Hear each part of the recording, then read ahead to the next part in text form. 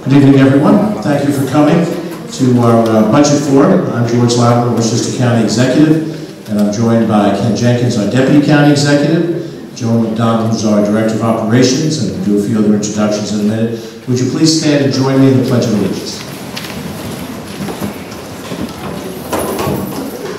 I pledge allegiance to the flag of the United States of America and to the republic for which it stands, one nation, under God, indivisible, with liberty and justice for all. Please remain standing for a moment of silence for all the men and women deployed around the world.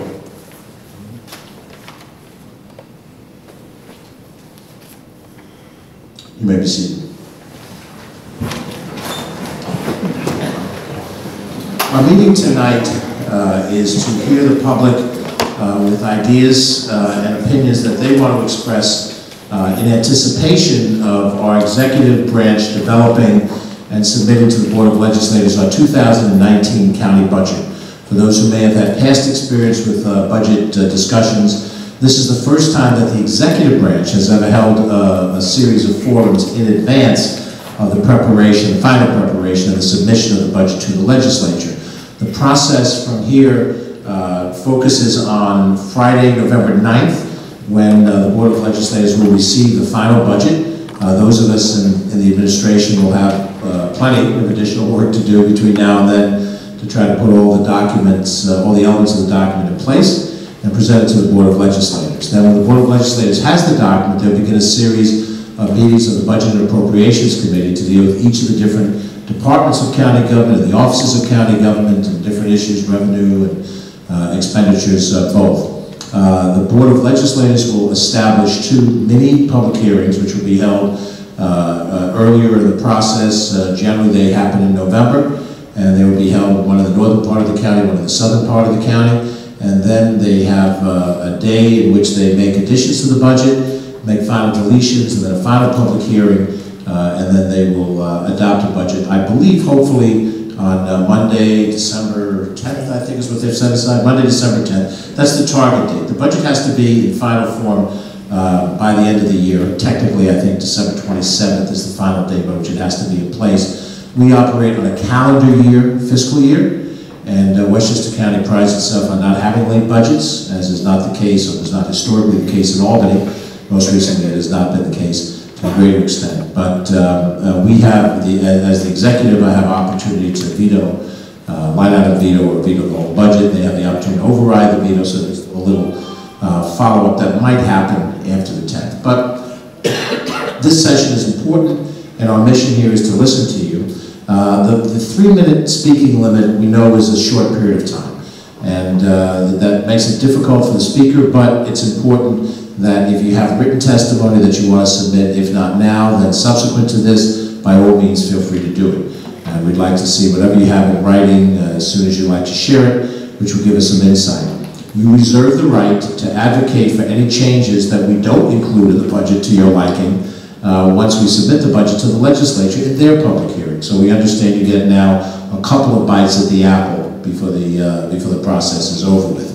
In terms of the process, we have a floor microphone that you see this corridor here. If anyone is unable to easily come down the stairs, get to the microphone, just let one of our staff people know, and they'll be happy to bring the handheld to you so you can speak from where you are sitting. It's helpful if you stand just so everybody can see you and they know you're speaking. When you do speak, we'll announce your name. We have cards, and we'd like you to sign up. If you have not signed up to speak, but as the session goes along, you'd like to speak, all you need to do is go back, tell the front desk, and then put your name on the card, we'll get the card and go in sequence.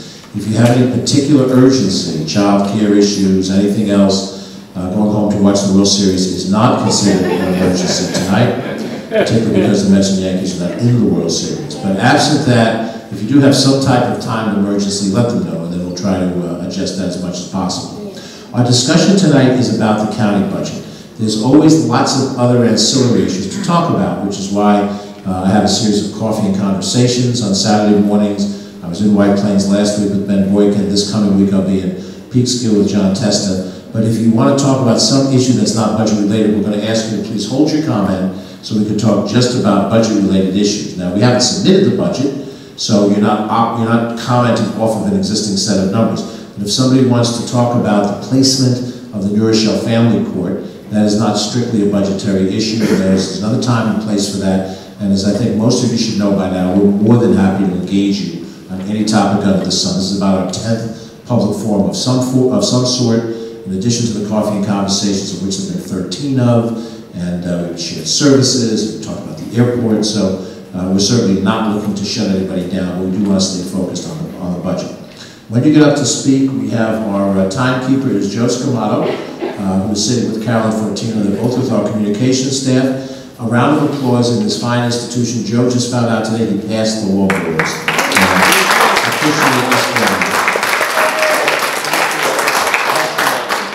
So now Joe has the force of law. He holds up the yellow folder for caution and the red folder for stop. Now, I've been in more than my share of debates where I pay no attention to those two folders. Don't do what I do what you should do if you would.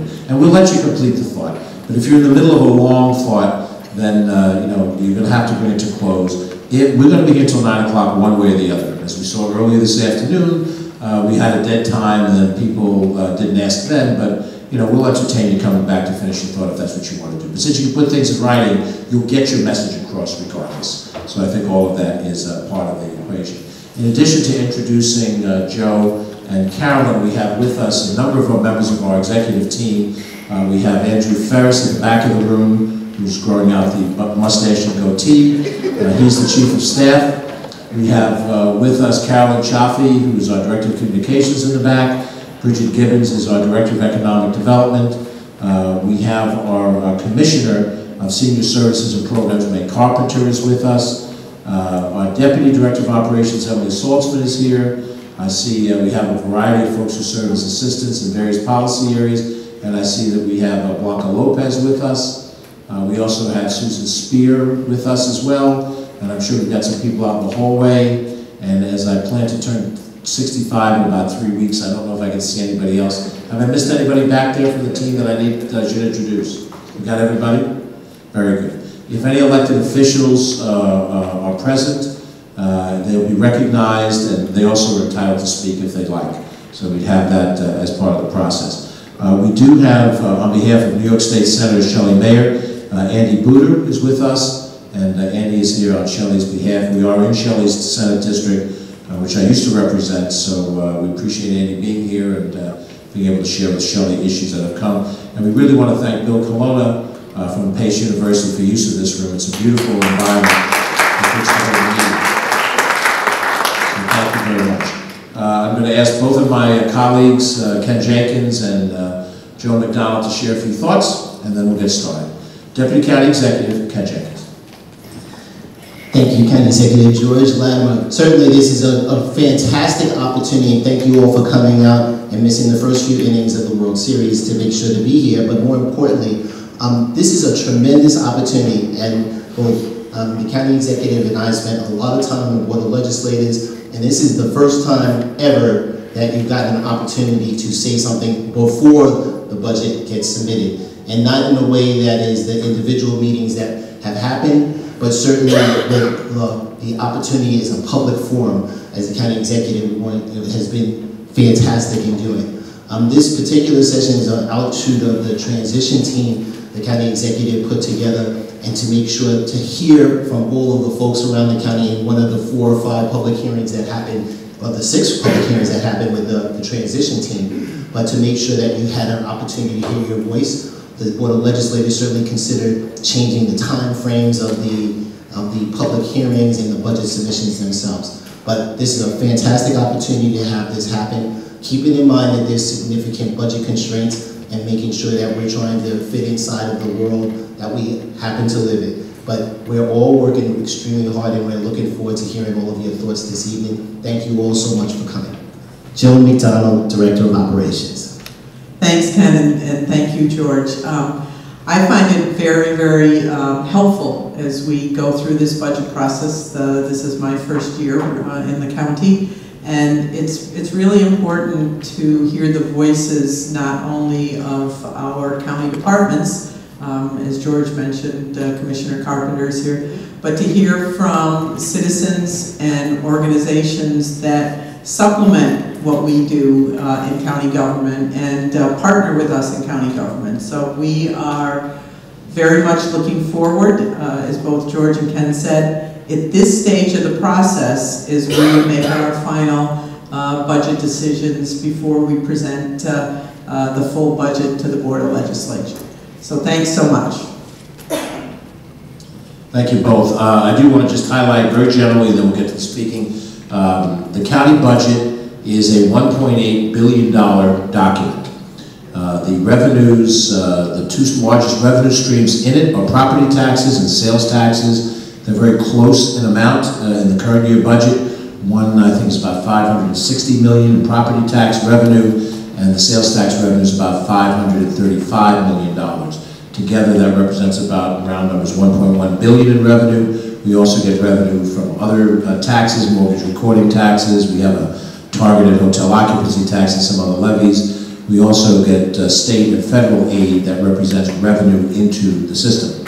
We operate a wide variety of services in Westchester County. We have county employees that are tasked in the Department of Parks and Recreation, over 50 parks, 5 golf courses, public swimming pools, Playland, County Center, a host of facilities. We have a Department of Public Works that includes transportation, which is both the county airport, which functions almost as a separate enterprise fund, and the Beeline bus system, which we run. We have the Department of Environmental Facilities that treats sewage, 7 sewer treatment plants, wastewater treatment plants around the county. We have arrangements by which we collect garbage and recyclables from the local governments and transfer stations, and then burn them at Charles Point or recycle them at 2 of our MRFs. So the county government is pretty extensive. We have a county jail, we have a county public safety department, there's a probations department, and so forth. When we discuss what county government does, many times the person that we talk to may not have exposure to any of these things. If they don't ride a Beeline bus, if they've never been in the county jail, never been on probation, don't think about where the sewage goes when they leave the bathroom, the services that the county provides could be invisible. They see the police, fire, sanitation of their local government. They haven't understand what the federal government does between the post office and Social Security and SSI and the national defense. So the county government falls in a bit of a dead zone. And we're not here to run, county government 101 and get 3 credits, and this is all in the final exam. But it is important when we put these budgets together to let people understand that we're trying to do something where we are tasked by the state and the federal government to the tune of about somewhere in the vicinity of 70% of the money that we spend are toward responsibilities that we are tasked with doing. We're mandated to do them. Some things are discretionary. The bus system is discretionary. The Department of Social Services is not discretionary. So our ability to impact these things is within a certain parameter. You don't need to know those parameters, but you do need to know that when you speak and you advocate passionately on your behalf, it's important to know that there are a host of other factors that we have to take into account. But with that, nonetheless, we'll get started on what you have to say, and I'll announce the first speaker and then the next speaker so they can get ready. We have Mel Tanzer as our first speaker, and he will be followed by Luis Cherico. Good afternoon. This is on, right? Okay. Good afternoon, Mr. County Executive, Mr. Deputy County Executive. My name is Mel Tanzman. I'm the Executive Director of Westchester Disabled on the Move, which is a non-residential independent living center that provides advocacy and services for people with disabilities. Before I get into the budget part, I want to make one comment. It's a beautiful facility. I just want to note that people with mobility impairments can only sit at the top.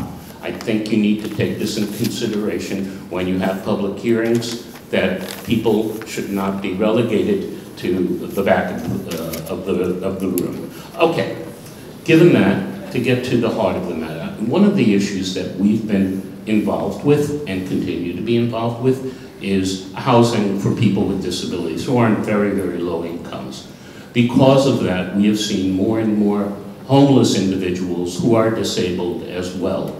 For the last year, Westchester Disabled on the Move has been working with a consortium of community-based organizations in Yonkers, New York, trying to get a partnership between the city of Yonkers and the county to establish a day program for people who are homeless. As many of you know, until this summer, people who are homeless and drop-in shelters had to go on the streets and roam the streets in the heat of summer and the cold of winter. Thankfully, in many cases, this has been remedied by the Department of Social Services ordering that the drop-in shelters be open. However, not all of them, unfortunately, have the capacity and space to have people stay there all along. So, what are we asking for? Our consortium, which currently consists of 6 to 8 active organizations, some of whom are West Hab, Grayston, our own organization, the Sharing Community, the YWCA, and I'm missing many others, about 6 or 7 very committed organizations, and about 6 or 7 others who've expressed interest. What we are looking for, and what we, the consortium, have committed to, is to providing services in a day program for people who are homeless. For instance, Westchester Disabled on the Move can help people get on health care, be it Medicaid, Medicare, or deal with private insurance through the New York State of Health. We can also help people get disability benefits they need. We have commitments from a number of organizations. If there is a day program, and if there is a location for a day program, to provide those services. So what we are asking for is for the county to consider, I'm not going to give an amount, but for issuing an RFP to the community to establish the first day program in Westchester County in the city of Yonkers. Mel, we've just about expired. Okay, now, so well, thank you. Want to just wrap it up in a second? Okay, so that is essentially what we're looking for, and I'm sorry I wasn't paying attention over there. I apologize for that. So that's what we're asking for. We're asking for the county to commit some dollars for for putting out a contract. We're asking for a contract for a day program. Thank you. Thank you very much. The next speaker is Louise Cherico, and she will be followed by Desiree Berger. Okay, good evening, everybody. My name is Louise Cherico, and you'll be happy to know I brought a prepared statement, so I won't babble. Tonight I'm representing a committee that I sit on as part of Community Voices Heard, which is Homeless Are People Too. And I'm here to speak about some of the issues with the shelter system and the drop-ins, specifically being ADA compliant, which many are not. And the ADA is a federal law, and it requires that people with disabilities have full equal access to buildings and services, and this includes family shelters. Right now, there are many shelters violating this, and there's problems that are arising because of it. In 2012 at Oasis, there was a person that was required to sleep in a chair because they could not reach the upstairs bedrooms, and he was disabled. And as a result of that, he developed circulation issues and almost had his leg amputated from being in a chair. Let's see, also, and I want to bring up too, and I'll submit this because I know the time goes very fast. Currently, the OTDA, as part of the state that oversees homeless services, is actually offering $100,000 grants for shelters that want to upgrade to become ADA compliant. And what was the number, Laura? No, how many people have applied for it thus far? I spoke to them today. They said very, very few. Very few.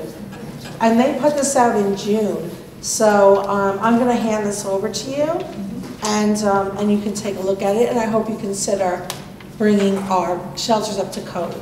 Thank you. Okay. Sure.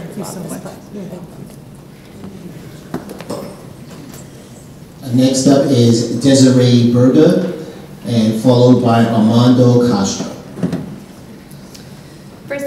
thank George Latimer and his staff for hosting this meeting before the budget is finalized, and for all the continued support that has been shown to the survivors, community, and the staff of My Sister's Place.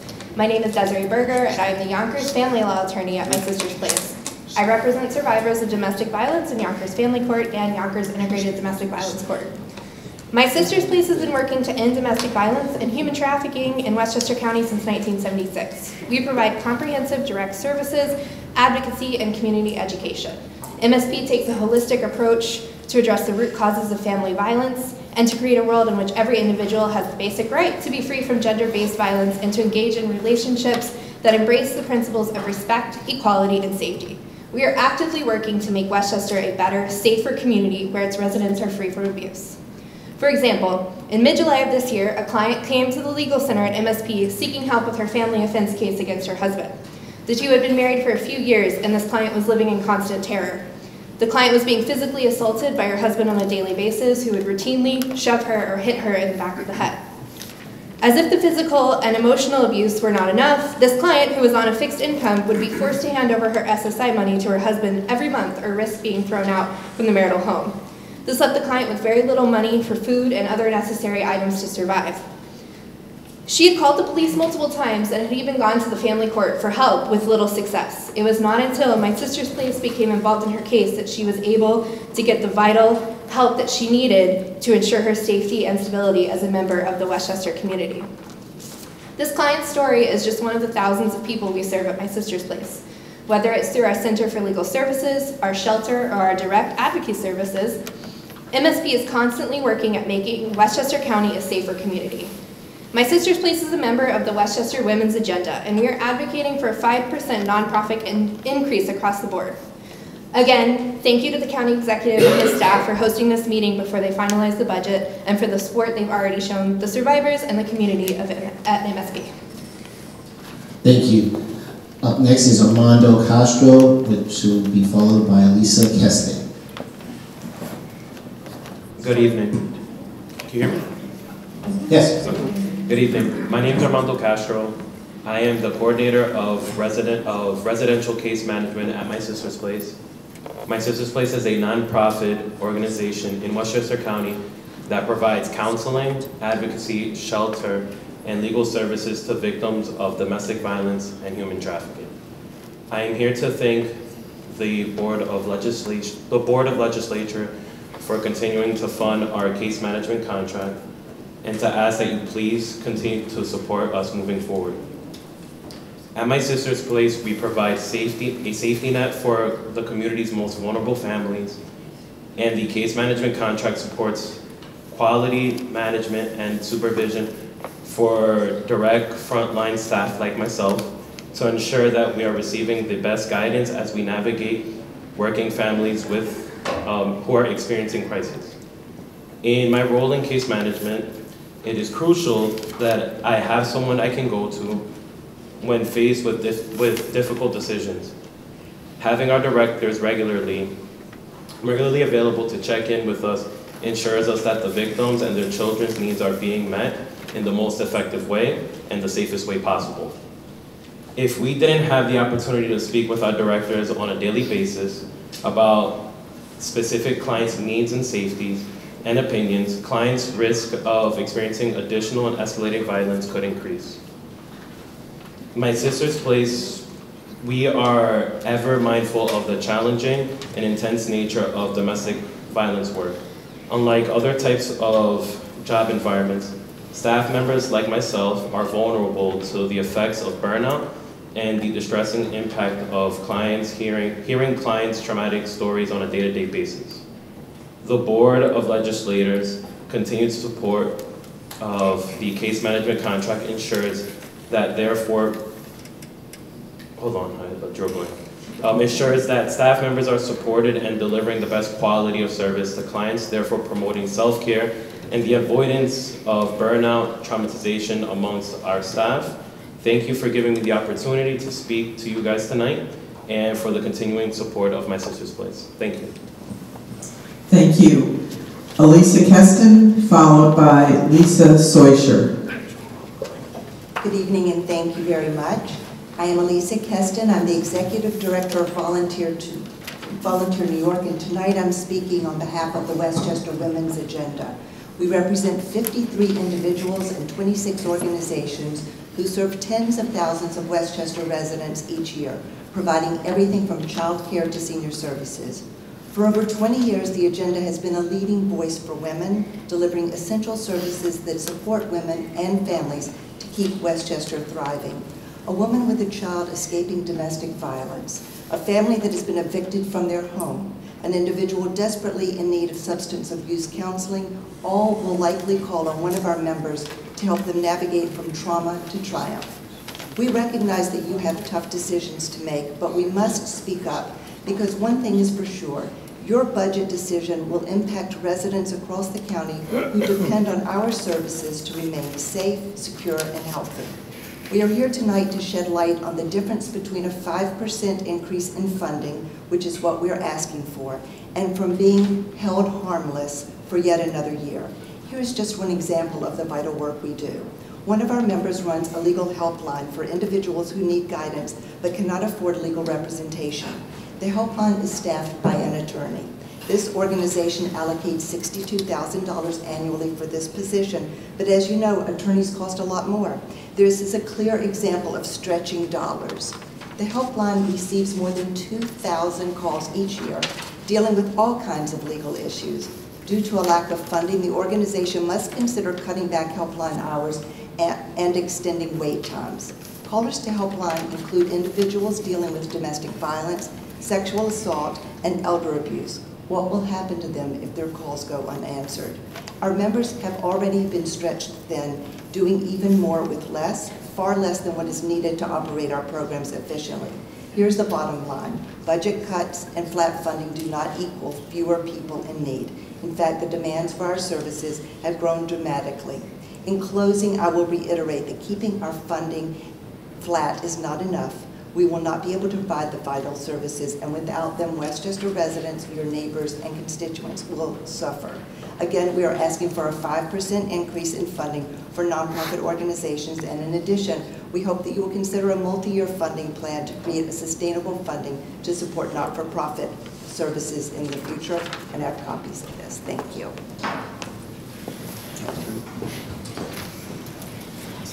Lisa Soicher. Hi, my name is Lisa Soicher, and I'm a children's counselor at My Sister's Place. For those of you who may be unfamiliar, My Sister's Place is a nonprofit domestic violence organization that supports domestic violence, survivors of domestic violence and human trafficking throughout Westchester County. MSP is here today as members of the Westchester Women's Agenda and are advocating for a 5% nonprofit increase across the board. This increase will help support the efforts of MSP along with similar nonprofit agencies to better serve the Westchester community. MSP strives to support the impact of the lives of survivors through direct service, but also through the advocacy to change the systematic norms that exist, which often empower the voice of the abuser and disempower the voice of the survivor. As the children's counselor at My Sister's Place, I've had the opportunity to support many child survivors between the ages of 3 and 18, along with their parents. I work to provide children with a safe space for them to disclose their struggles and feelings about what they have witnessed or experienced within the home, and assist them to identify positive supports and coping strategies to deal with the impacts of domestic violence. I also work to provide parent and child with the education about domestic violence and to promote healthy relationships in order to prevent the cycle of abuse from continuing in the future generations. Currently, I am working with several children clients who are struggling not only with the impacts of domestic violence, but the impacts of losing their home or residency due to domestic violence that has occurred. This is a common issue that survivors face when attempting to lead abusive relationships, losing everything for a chance at a new beginning. Not only are the children impacted by domestic violence that occurs in the home, but also the instabilities it can cause throughout the surviving parent's life. It is proven that through numerous studies that developing children thrive on stability, predictability, and routines. The life of a child survivor of domestic violence is anything but. This is why it is important for MSP, along with other nonprofit agencies, to advocate for a 5% increase for nonprofits across the board. It is essential we have the funds necessary to be able to increase the supports available to our survivors through direct service, but also through the ability to advocate for changes that will make it easier for future generations to become free of the systems that empower the cycle of abuse. It is a chance for Westchester County to take a lead in the charge and make a statement that we support our community as a whole, and we are working to make it a better and safer place for all that reside here. Thank you for allowing me the time to speak and share my experience and perspective, and thank you all for the support that you have already shown our services and survivors and staff and community. Have a great rest of your evening, and thank you for your time. Thank you. Our next speaker is Laura Case, and she will be followed by Sue Abbott. Good evening. My name is Laura Case. I am here tonight as the leader of the Homeless Our People 2 Committee of Community Voices Heard. We are a group of homeless and formerly homeless people pushing for a better shelter system and more truly affordable housing. We are putting together a report on homelessness and have preliminary recommendations to share with you.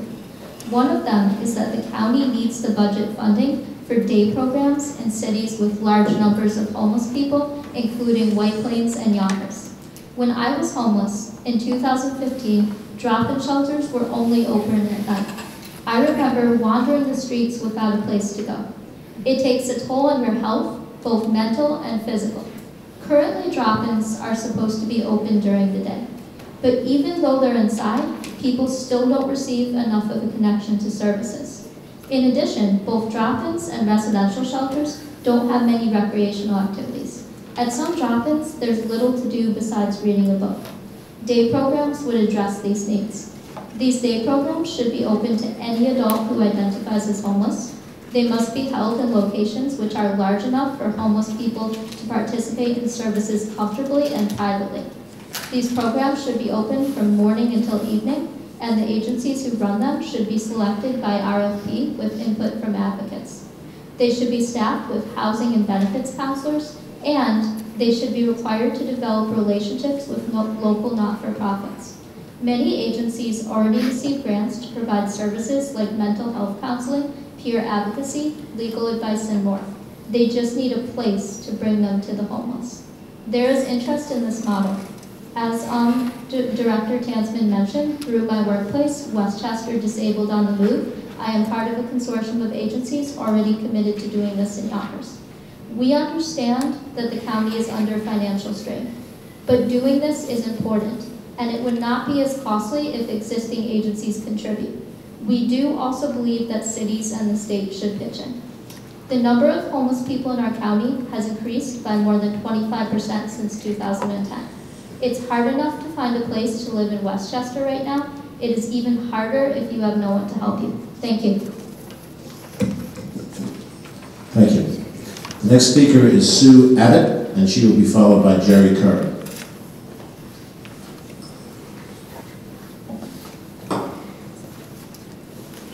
Good evening. My name is Sue Abbott. I'm the Associate Director of Programs at Arts Westchester.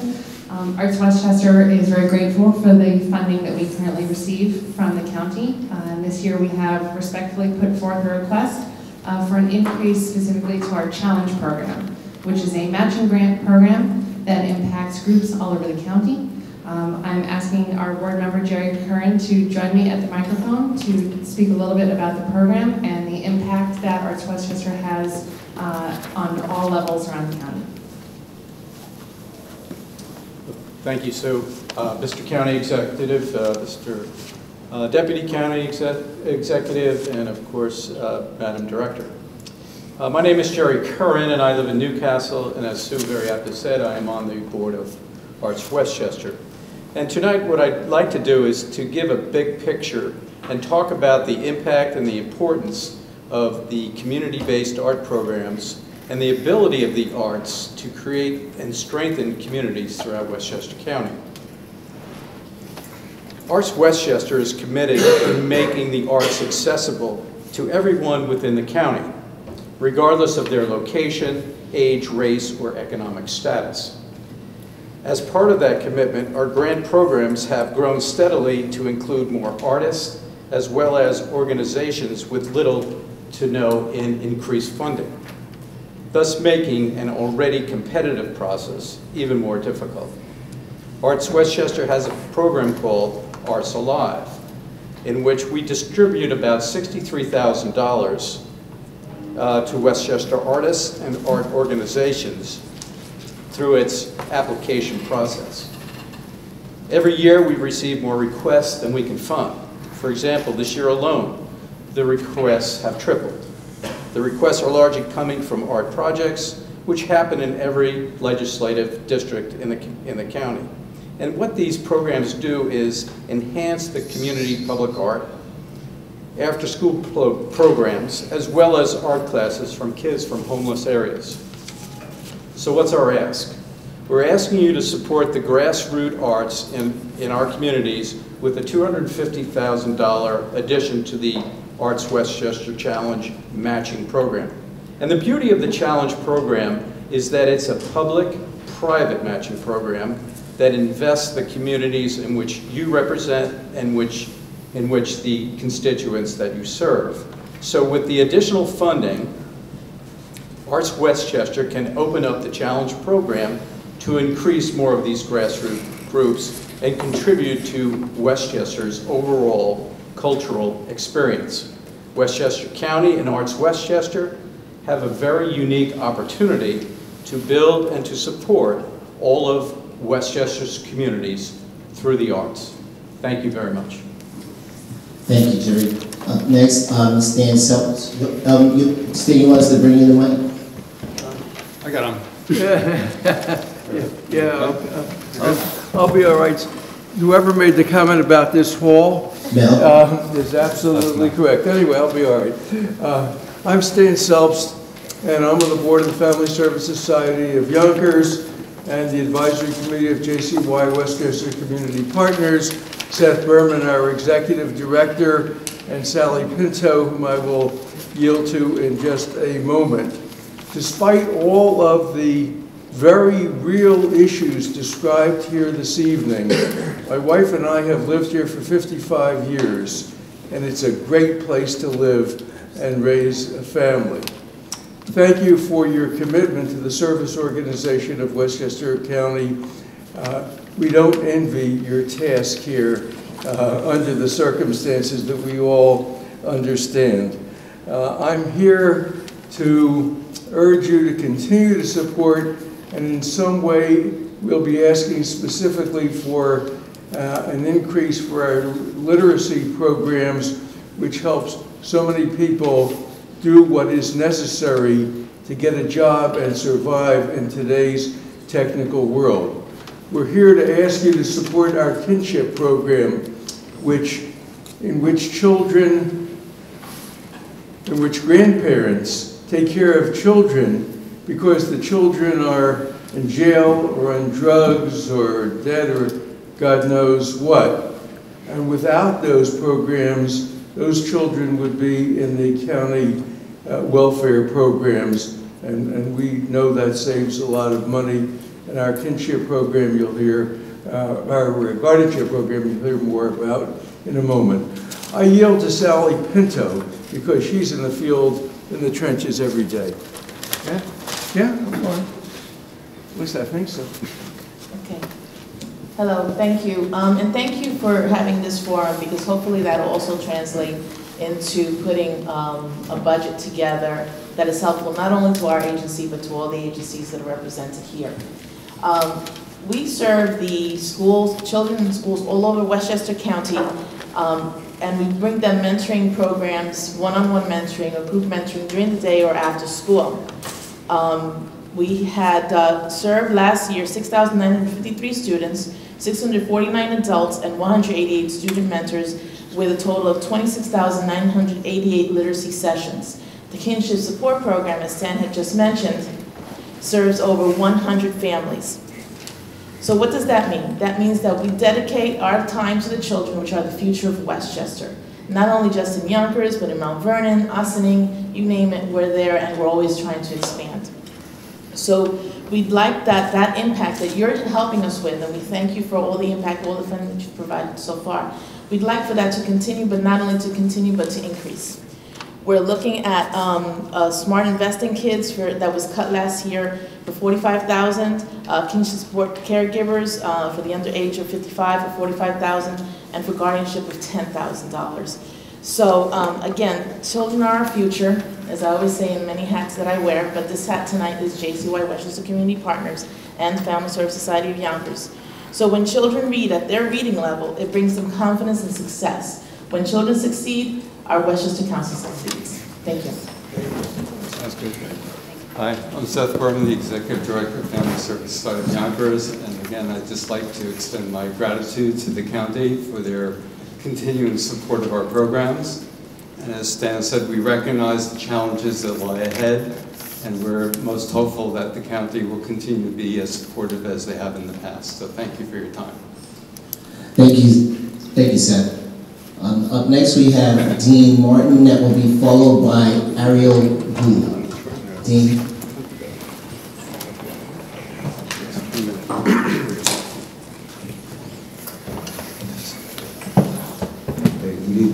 Good evening. I want to thank you, Executive Latimer, Deputy. My name is Dean Martin. I live in Yonkers, and I'm a member of also a committee under Community Voices Heard called Homeless Are People Too, otherwise known as HAPT. This committee made up of homeless people and formerly homeless people, which I am a formerly homeless person. And we seek to correct injustices and make things better. I myself was homeless for 18 months, and I was a resident in the Grasslands Homeless Shelter. HAPT is putting together a report on homelessness in Westchester, and we're near completion, but it's not done, but we're getting there. We have some preliminary recommendations we want to share with you tonight. One is to expand the supply of shelter beds and make them easier for people to get into. We talked about this earlier, Jenkins. We have somehow, since 2010, this county has lost over 200 residential and family shelter beds through attrition, through loss of programs, and so on. We need to replace them, definitely. The loss has led to severe, unacceptable problems. Last winter, a church had to open its doors and overnight overflow sites for families. One of our family shelters had run out of room. Residential shelters are for single adults. People turned away from them and had to sleep in drop-ins. Until recently, drop-ins closed early in the morning, forcing people to wander the streets. And they provide few services for help. This also brings me up another matter regarding the homeless. It's often hard for homeless people to get into residential shelters, pretty hard. Entry into a residential shelter requires a referral from the Department of Social Services. And in 2016, the county's Department of Community Mental Health took a survey with people staying in drop-in shelters. Most of them reported being denied these services. They said the process was overwhelming and confusing, and I'm going to hand those reports to you. The Department of Social Services must create a clear, simple list of documents required to enter the residential shelter. It's so simple to do that, right? This list should be given to homeless people and posted on the county's website. Anyone who has these documents must be allowed to enter the shelter system. If all our residential shelters beds are full, the person should be put on a waiting list and called up as soon as one opens. One more thought. We are currently entering the worst time of the year for a homeless person. The weather is beginning to get colder, the days shorter, the nights longer. We have to make sure our homeless neighbors are receiving the help that they need. County Executive Latimer, as you consider the budget, I'm asking that you make these issues a high priority, okay? I've lived in Westchester all my life. When I became homeless, I didn't have to go to another county to get a bed. I got one here, and I found an apartment. I received report, but that's because I was able to advocate for myself. We need more support here, and we can give it to them. Thank you, Dean. Ariel Gould, followed by Geranthi Martinez.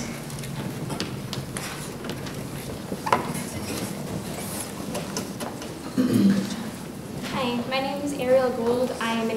immigration attorney with Make the Road New York here in White Plains.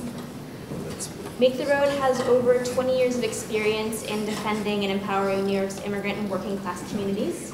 We have 23,000 members across New York City, Westchester, and Long Island.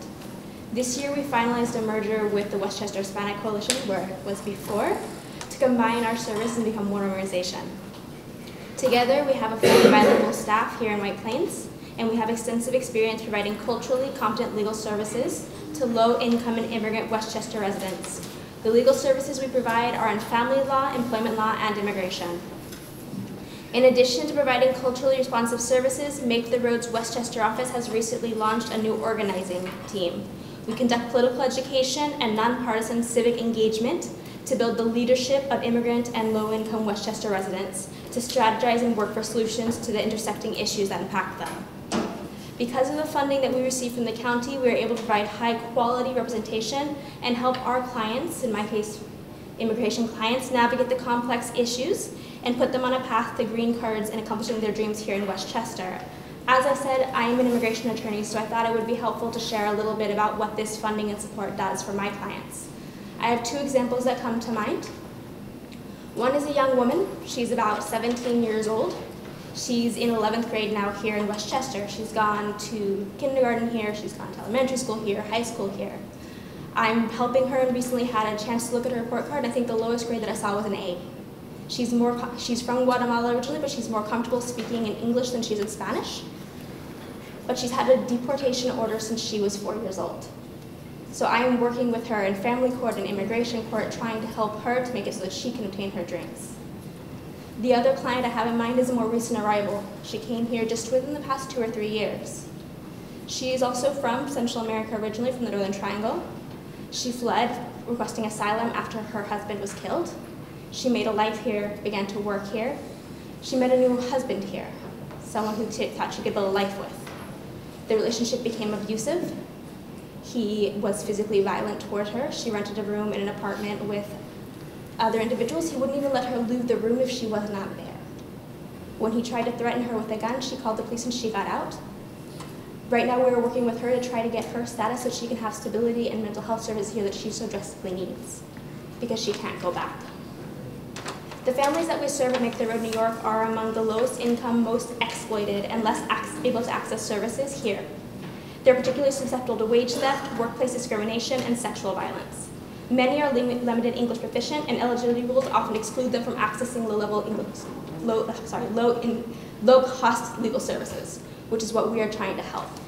So along with our partners in the Westchester Women's Agenda, we respectfully request a 5% increase to our funding from Westchester County in the fiscal year 2019 budget. Thank you so much for your time and for your support. Thank you. Jerandi Martinez.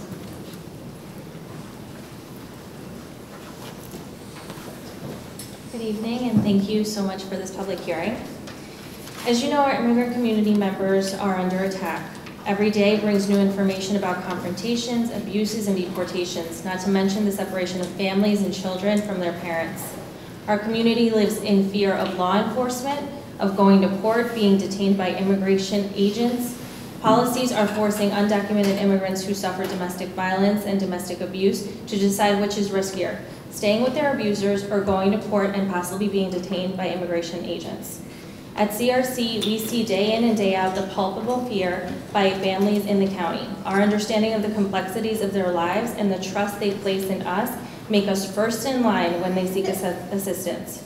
Now more than ever, we represent a safe haven for our Latino families. Additionally, we continue to provide services and opportunities to thrive for workforce development through our Building Our Future initiative, which provides economic opportunities for job readiness and language access. We stand committed, as we know you are. We thank you for the Immigrant Protection Act, but we know that our families are still vulnerable. So in this climate and in responding to the community needs, we stand with Westchester Women's Agenda for their 5% increase. But we also know that we would like to be on the budget because we're providing services for domestic violence in light of the merger with Make the Road. I mean, their thing is organizing, so they dissolved the domestic violence program, which means that we're receiving an influx of those clients. and we have to respond to those community needs. Additionally, we are also providing our Building Our Future program. It's the strongest program we have, and we are providing opportunities for economic development that's then going to help the community and Westchester County thrive.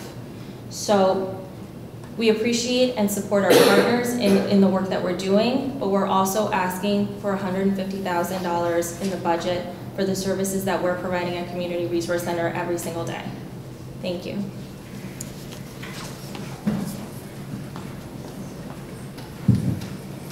Thank you.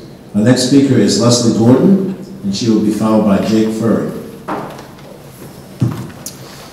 Good evening, County Executive Latimer, Deputy County Executive Ken Jenkins, and Director of Operations Joan McDonald, electeds and Westchester County residents.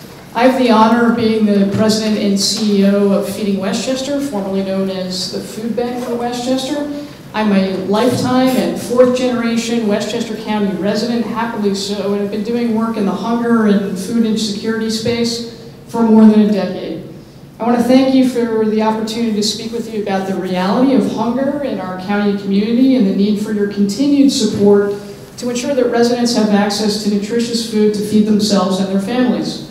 We'd be grateful if you'd consider an increase of 5% or more. That's about 80,000 meals. The impact of your dollar goes far at Feeding Westchester. At minimum, we appreciate preservation of the current contract. I don't have to tell you that hunger impacts every race, age, religion, ethnicity. Here in Westchester County, 1 in 5 residents, nearly 200,000 of our neighbors, or 20% of our resident base, don't always know when their next meal is coming from or what it will be. In some communities, it nears 25% of the population base. At Feeding Westchester, we work to get nourishing food to residents. That's fresh produce, meat, poultry, dairy, whole grains, and so much more. Westchester County, as you know, is often characterized by its high standard of living and seemingly widespread affluence. Unfortunately, this often overshadows neighbors in need in every community in Westchester. We're talking about Kisco, Yorktown, Peekskill, Montrose, Ossining, my hometown, New Rochelle, Larchmont, Mamaroneck, White Plains, Port Chester, and so much more. Without food, what happens? We see high crime because people are what's called hangry. We see increased disease, high rates of absenteeism at work, poor school performance for kids, delayed childhood development. Food insecurity costs all of us. And with the potential looming federal cuts to the Farm Bill, on SNAP, formerly called food stamps, WIC, we're likely to see more of our neighbors struggle and look to us for services.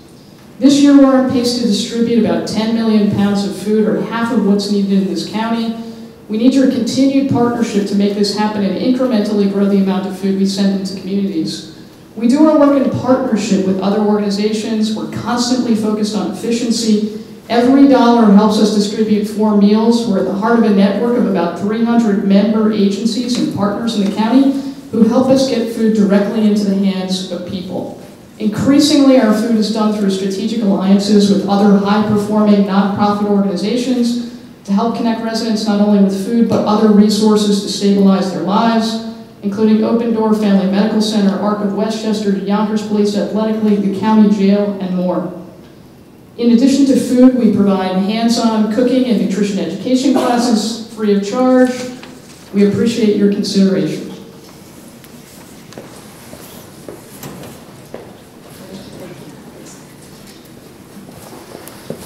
Thank you, Leslie. Next speaker is Jake Furry, and will be followed by Manku Capasso. If I mispronounced that, I apologize. Correctly when you come to the microphone. First, Jake Furry. Good afternoon. My name is Jake. I'm from the Westchester Youth Council, and we're here to thank you for the funding that you've provided to us and ask you to keep supporting us, but also to reiterate the fact that youth are the future and that a little bit more funding towards youth now will help ensure that Westchester has the greatest future that it can have and stay a great county. Thank you. Thanks, Jake. All right, but we just had trouble reading it, so. I've got to work on my handwriting. My name is Mary Kay Capasso. Okay. I'm here on behalf of the Westchester Public-Private Partnership. I work with the Department of Senior Programs and Services, coordinating the chronic disease and chronic pain self-management programs. These evidence-based programs are proven to save per person $714 per year for anybody who participates in these workshops. They're nationally recognized. They result in reduced emergency room visits and reduced hospitalization. They also provide an opportunity, very important for older adults, to be able to socialize and to make new friends. We offer these workshops free of charge throughout the county, particularly focusing on frail, vulnerable, low-income populations. As a resident and a property owner in Westchester County, I certainly recognize the challenge that lies ahead for the budget. I respectfully request that funding for this program, as well as the other innovative programs under Livable Communities, like TIPS, the Telehealth Intervention Program for Seniors, continue. Thank you for this opportunity. Thank you, Mary Kay. Up next, we have Giordano Lorenzo, who will be followed by Ms. Martha Carvalho et al. In the group. So Giordano Lorenzo. Okay. Going once, going twice. Giordana Lorenzo, if you're here, please identify yourself, and your turn has come to speak. We'll put it at the back of the list in case it's just out of your temporary. Gotcha. And up next we have Martha Carvalho, Maria Lazama, Maria Rosario, and Janet Roland.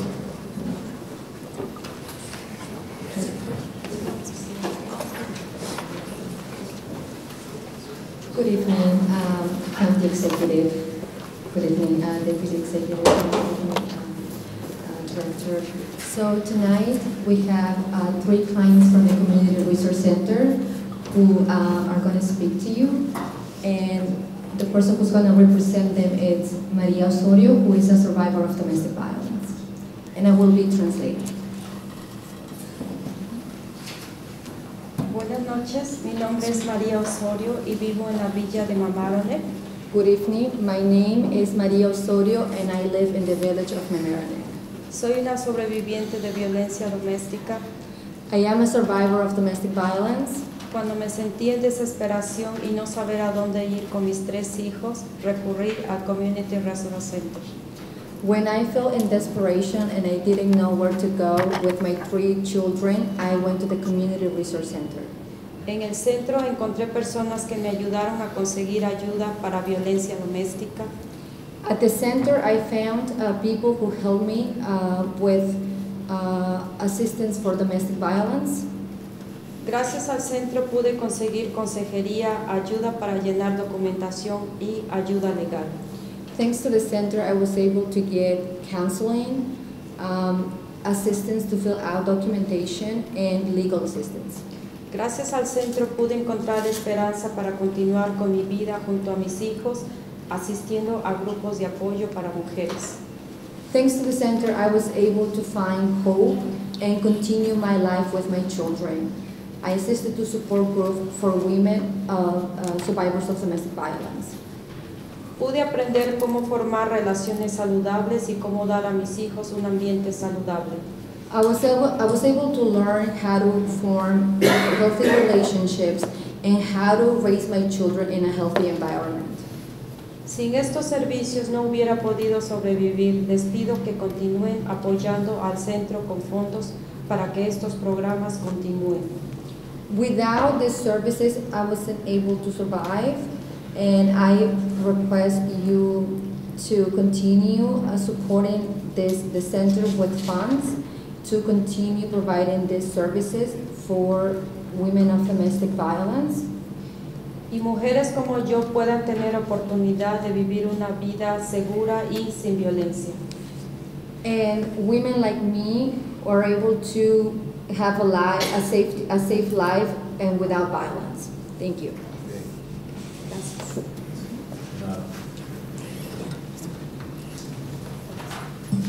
Okay.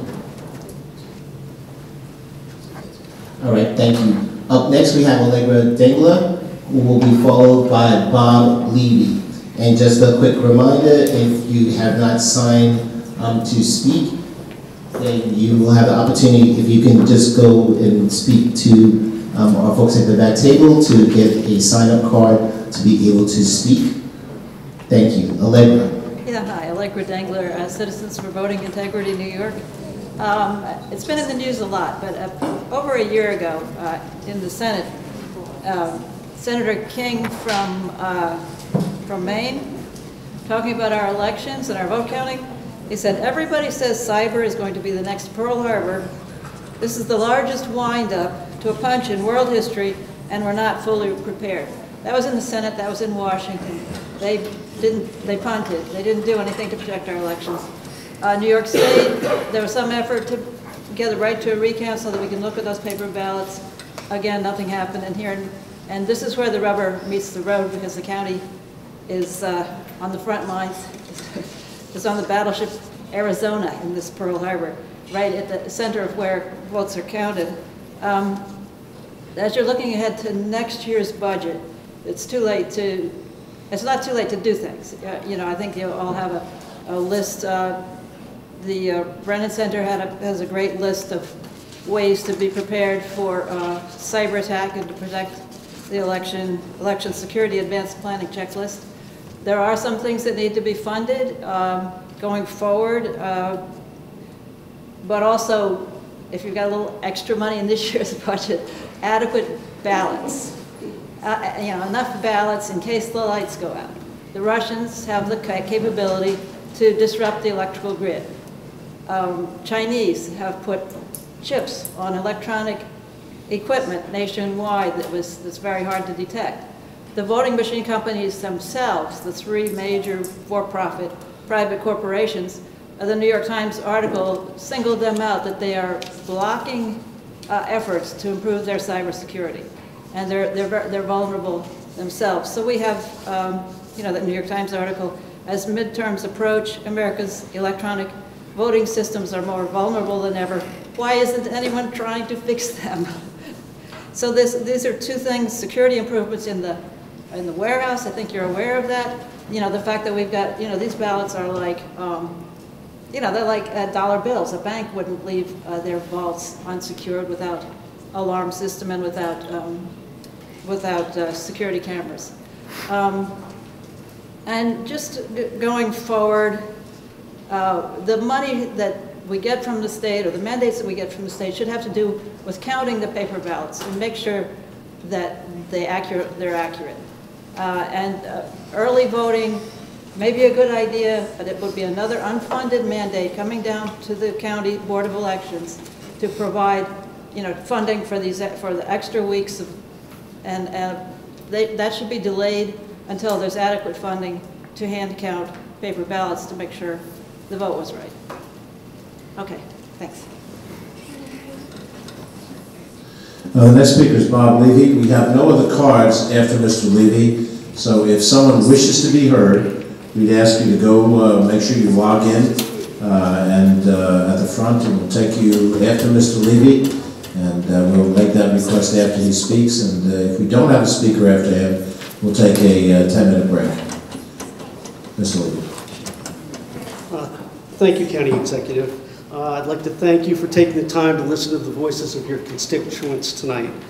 I'd like to speak about the repaving project of runway 1634 at HPN. And what I'd like to do is save the county some money this year.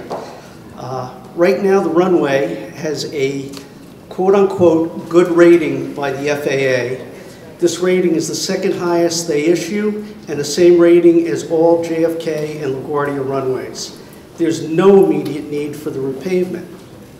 The project will only invite larger aircraft to HPN. The current level of aircraft noise, air, and water pollution will only worsen with the larger aircraft. What we'd like to see done is hold off another year while the county gets a better handle on the future vision of HPN.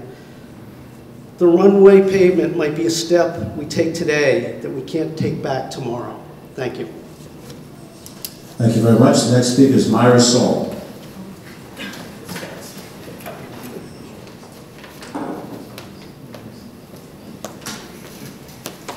Hi, my name is Myra Saul. I'm one of the organizers of Westchester for Change, a volunteer organization that advocates and educates for progressive policies in the county. I want to thank County Executive George Latimer and his administration for holding this hearing and for holding a series of public hearings about the county airport last summer. This is vast improvement over the last administration, which only paid lip service to public input and often acted in private. At the airport hearings, the public expressed concern about the environmental impacts created by the airport and was highly critical of the noise pollution emanating from the airport. To its credit, the county has started a cleanup of certain pollutants at the airport and restarted critical environmental monitoring at the airport, which was discontinued under the prior administration. The county is now in the midst of securing a firm to oversee, in essence, a new master plan for the airport, which will undergo public review. The county budget contains an amount in the sum of many millions of dollars to repave the main runway at the airport in the name of safety and routine maintenance. This is putting the cart before the horse. The airport is a complex organism. Private and commercial travel, hangars, parking garages, lounges, gates, eating facilities, the surrounding communities, and importantly its location, adjacent to the Kensico Reservoir, a source of drinking water for 9 million people. As a matter of course, then, a change to one aspect of this dynamic organism will affect others. A good analogy is to a hotel. Some people come in large groups to an employer or convention, others individually. There may be condos or timeshares within the financial structure of the hotel. There may be many or few rooms. Are there ballrooms, garages, restaurants? There are building and commercial codes to consider. Should there be an upgrade or renovation? When? If so, what should be the design and ambiance? The point here is that even before these decisions can be made, there needs to be a vision to fit the various options into a whole. What type of hotel is this? A boutique? A large commercial hotel in the city center? Luxury? Mid-market? You get the idea. We don't have a vision in the master plan yet for the airport, and until we do, we won't have an idea how one change affects another, especially with respect to the environment. And that one change may tie the hands of future planners for many, many years. First, we need a new master plan with public input with careful consideration of the environment. For critics will say we need to repave the airport in the name of safety now. Now, no one wants an unsafe airport. However, one of the FAA's objectives is to promote safety in airport operations, so the concept will be used in any discussion with respect to any airport. Safety is a conclusion. It is not a substitute for discussion of the facts and making an analysis leading to a label of safe or unsafe. My understanding is that both LaGuardia and Kennedy have the same rating for their runways as the airports, and are LaGuardia and Kennedy unsafe? To ask the question is to know the answer. Do we need to repave the runway now on the basis of routine maintenance? If it is in good repair now, why be slavish to some schedule which obviously doesn't fit the facts? Thank you for your attention. Thank you. We have no cards. Is there anyone else who wishes to be heard on any topic? Okay. So we're going to take it's about 9:15, we'll take about a 10-minute break. For those who wish to stay, we will be here until 9 o'clock to accommodate anybody who might come before the scheduled end time of this at 9. But for the next 10 minutes, we'll take a break. Obviously, you're welcome to stay, and you're obviously able to go at any point in time. So thank you for being with us, and we'll continue this in about 10 minutes.